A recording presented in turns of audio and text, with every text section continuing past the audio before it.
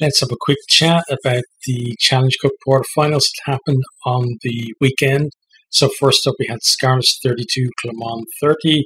So a couple of early tries from Scarlets, Halfpenny and Costello scoring.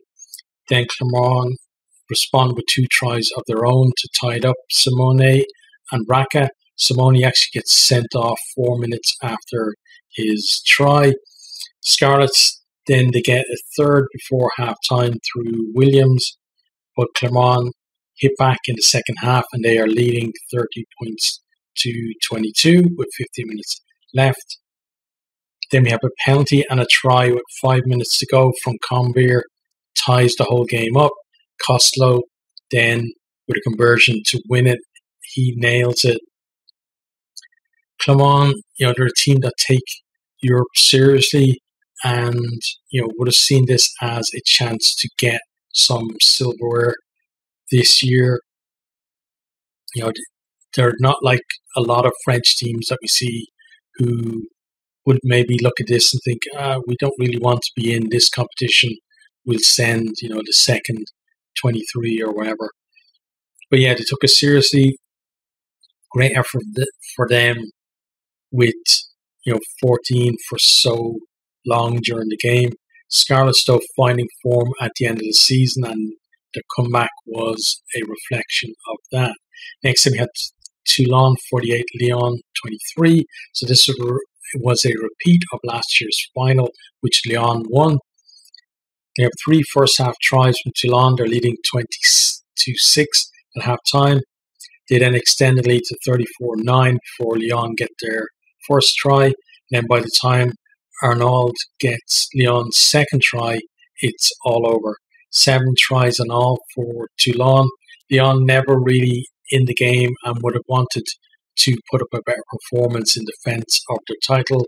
Last year's final defeat avenged for Toulon, and they are the favourites to win the competition outright.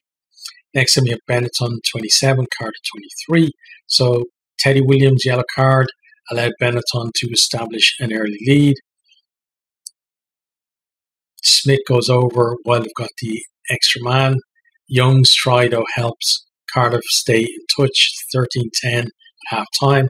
Cardiff then in front early in the second half. A Grady try and they lead 20 points to 13. Lamoureux's try gets converted and we're tied up again. Priestland then puts Cardiff back ahead from the tee, 23-20.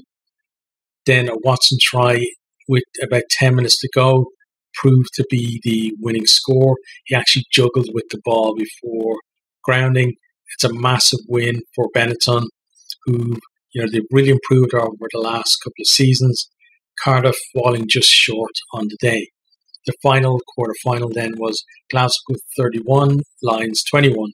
So a couple of first half tries, Dempsey and Dobie for Glasgow, they lead 14-0. Lions did kind of work their way back into the game towards the end of the half, but weren't able to put any points on the board.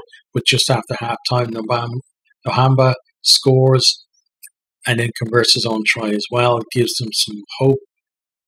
But Sander Fagerson then restores the Glasgow margin within 5 minutes with a try of his own. A Horn try then gets Lions back within 7 points. And, it was fairly kind of close for most of the game from there, but that is as close as Lions actually get. Glasgow, they stretch away in, towards the end of the game, and Lions, it looked like they might have been able to stage a comeback, but it was Glasgow that get the scores, and then Lions get a late try as well, but at that stage, the game was gone for them.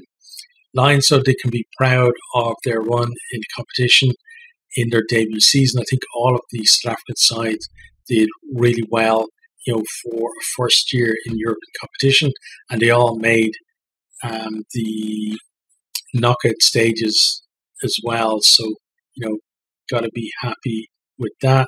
Glasgow, in very good form, but they were made to work for this win. The first semi-final is Scarlets versus Glasgow. It's the Parky Scarlets in Clermont. It's on Saturday the 29th of April. Scarlets, they got home advantage in this one, but I think they're going to have to continue the improvement they've shown in the second half of the season if they're going to win this one. Glasgow, they're probably the form team in the URC apart from Leinster at the moment. If they can handle the pressure of the occasion, they should make that final. Second semi-final then is Toulon versus Benetton. It's in the Stade Félix Mayol in Toulon. It's on Sunday the 30th of April. Benetton, they won the Rainbow Cup during COVID a couple of years ago, but I think winning this competition would definitely top that. They haven't been the best on the road this season, so that's something they're going to have to get over for this one if they're going to have any chance of making the final. Toulon, their last year's runners-up, and they're looking to go one better. They're the favourites for the competition as a whole, and it should have too much for Benetton in that one. We've got Heineken Cup stats coming tomorrow, so look out for that. On Friday then we have the build-up for the URC and the Women's Six Nations as well.